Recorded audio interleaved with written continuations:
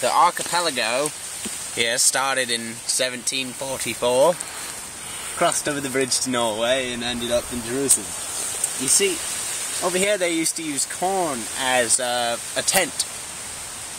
They would cut down the sides of the fort. Hey, I got it. Excuse me, sir.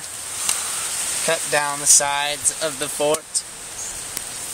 See the corn, it's cut. And they would drape over their canvas made of papyrus. They would also, you see it down here? They would also, you see, they would, You ran out of things to talk about? No, I didn't. I'm still saying it. They also would, harness.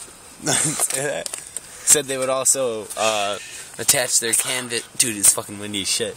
They would also attach their canvas by stop limits. You ask what? I say stop.